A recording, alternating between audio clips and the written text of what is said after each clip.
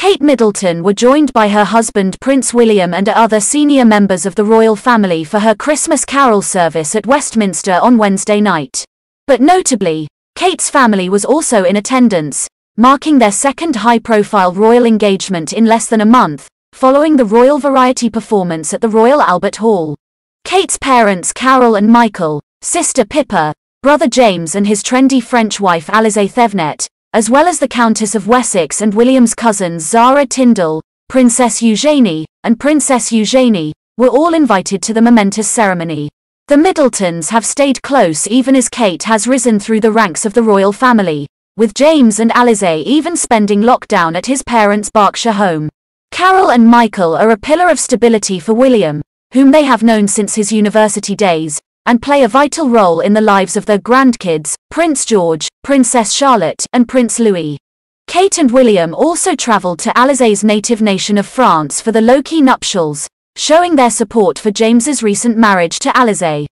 The Middletons' presence at two big royal events in quick succession could indicate Kate's desire to further integrate her family into the royal fold as she and William take on a more important role within the royal family. The Middletons, who have previously been invited to attend church with the royals at Sandringham, Norfolk, will never take on official royal duties or functions, but they may be able to provide emotional support for their daughter and son-in-law, as they did on Wednesday night. The joyful parents grinned as the Duchess chatted with visitors before the service, and they beamed as they exited the cathedral together.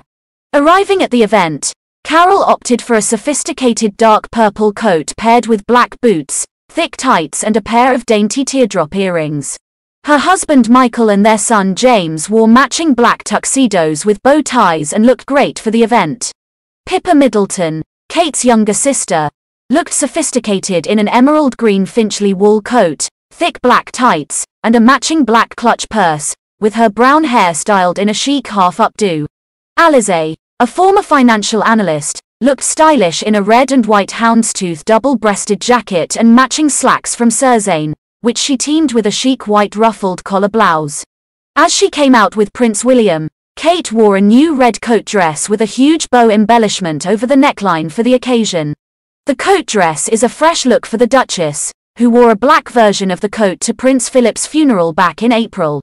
The Queen Mother's sapphire and diamond fringe earrings lent a bit of glitz to the Duchess's ensemble.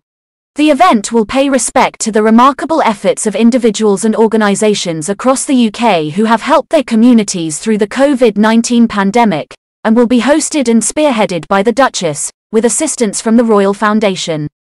The service, which will be filmed for broadcast, will provide a chance for the country to come together and reflect, not only on the extraordinary challenges we've faced, but also on the acts of kindness we've seen across the country, communities banding together to protect and care for those in need, and those who have stepped up to help others.